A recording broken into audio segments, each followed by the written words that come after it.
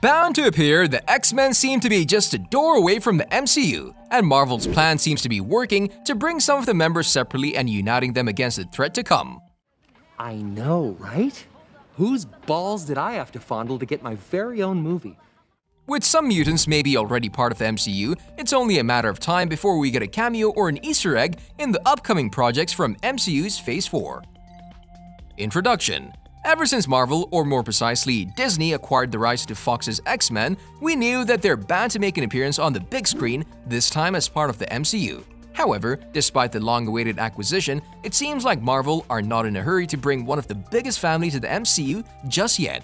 And we'll take a look just why that is. Before we continue, we should mention that there will be spoilers up ahead from the recent movies and TV shows that Marvel Studios released, and the ones confirmed to release in the upcoming year or two, and with that out of the way, let us continue. In March 2019, Disney finally completed the agreement for the X-Men, with the rights to the X-Men and the Fantastic Four falling in Marvel Studios' pocket. Goodbye, Ben. I can't let you do that. The X-Men are coming, there's no doubt about it, but even though almost 3 years have passed, there have been no clues or hints as to when a movie featuring one or more members of the X-Men might make an appearance.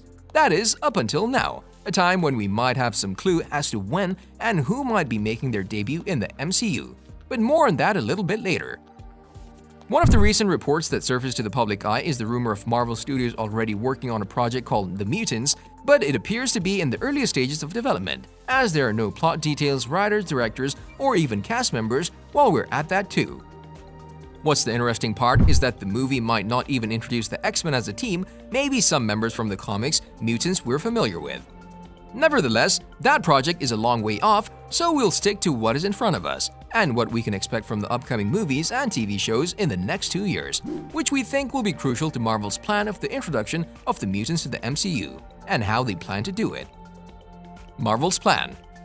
The introduction of mutants to the MCU has been on everyone's minds ever since the acquisition of them happened. The Fantastic Four movie, as we said before, has already been confirmed of coming, and we think it'll be that movie that will end Phase 4 of the MCU, which will mark the official statement that there are mutants among us and will serve as a prequel to Phase 5, the time in the MCU that we think will be taken over by the X-Men. It would be the perfect time for them as well, right? With Phase 4 focusing more on the cosmic side of things and a lot of questions unanswered, it seems that Phase 4 will serve as the perfect time for the introduction of the mutants to the MCU, with the process looking similar to how the Avengers came together, mutants getting introduced one by one, and then all of them coming together to fight the greater evil, one which could come in Phase 5 of the MCU, a time when the X-Men would be formed as a team, the big family we know them to be. The idea of the X-Men and mutants being part of the MCU might seem preposterous to some, but the Eternals movie proved just how easy this concept is to accomplish. The movie revealed that nearly a dozen Eternals have been living on Earth for 7,000 years, helping humanity in various ways. This concept not only told us how the Eternals could only interfere when deviance-related problems happen, but it also showed how easily Marvel can incorporate the X-Men as part of the MCU, with some of them probably living among the other characters of the MCU for quite a while now, just not revealing themselves to the public.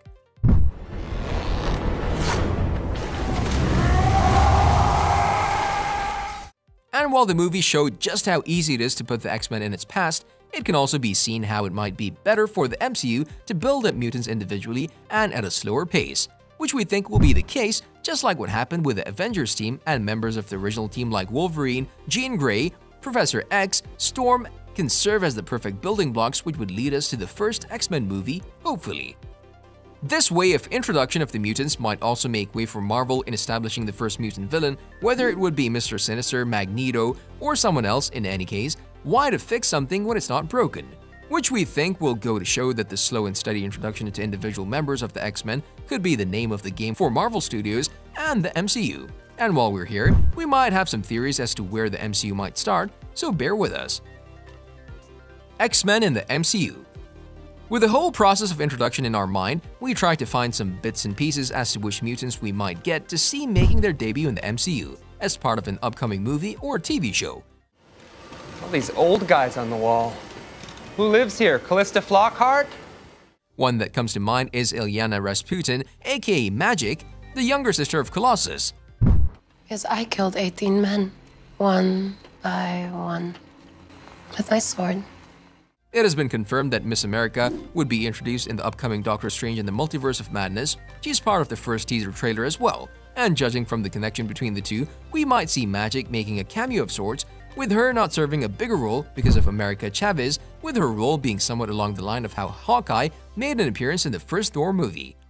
Next up, we have Rogue, or Anna Marie, with her story of the run-in with Avengers and Carol Danvers serving as her way to come to the MCU in the upcoming The Marvels movie, where she could absorb so much of Captain Marvel's power that she gets depowered to fit the MCU properly, just like what happened in the comics.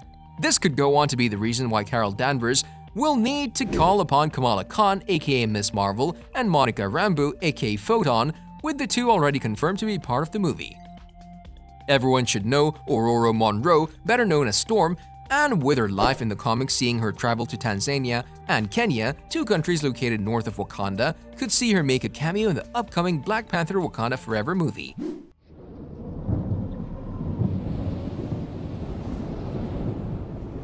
And if Atlantis is involved as expected in the movie, an ally who can control the weather might be just what the people of Wakanda need.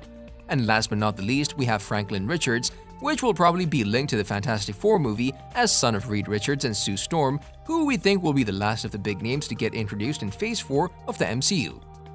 One leak which is said to be canon is that Professor X might be coming to the MCU before any of the other mutants. And we would all like this to be true, because who else than Charles to be the one to start it all, right? And I intend to fight it. And I will always be there.